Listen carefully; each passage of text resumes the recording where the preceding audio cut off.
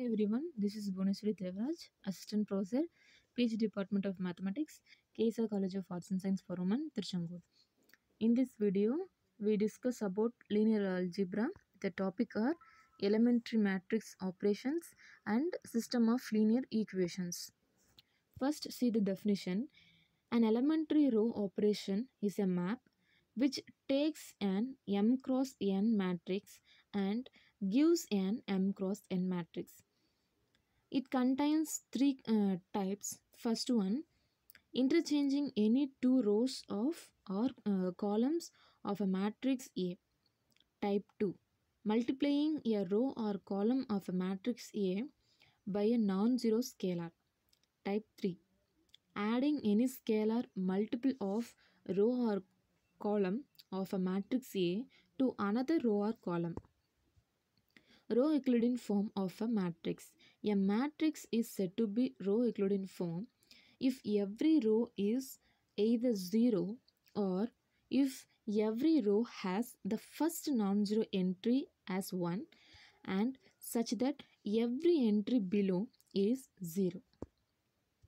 Now see the properties of determinant. First one, let a matrix A be the n cross n matrix. Suppose the matrix B is obtained by interchanging two rows of A, then determinant of B, which is equal to minus of determinant of A.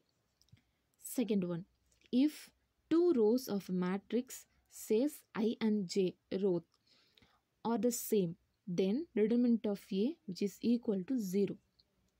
If B is a matrix obtained from A by multiplying the ith row by the scalar say C, then determinant of B, which is equal to the scalar C into determinant of A.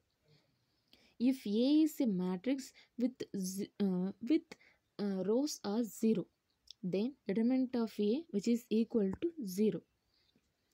And B is the matrix obtained from the matrix A by an elementary row operation of type 3, then determinant of B, which is equal to determinant of A. Now see the statement of theorems.